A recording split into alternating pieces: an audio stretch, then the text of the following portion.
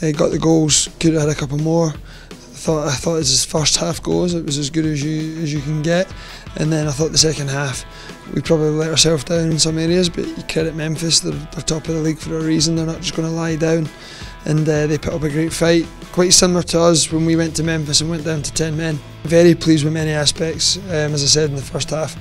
Look, when you want to try and build out like we do, you're gonna have to at times take risks, but you obviously try and do it from a structure.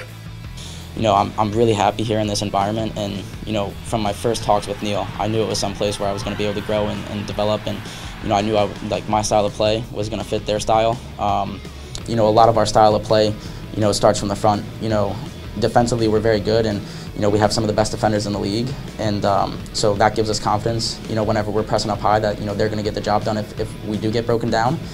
So, you know, I think setting that press and really being brave to play forward, knowing that, you know, we have guys that are going to win it back, and, you know, having guys like Lewis and Jan, you know, behind us to do all the dirty work in the middle and win the ball back for us, and then, you know, have that composure on the ball as well, you know, it gives us all the confidence going forward.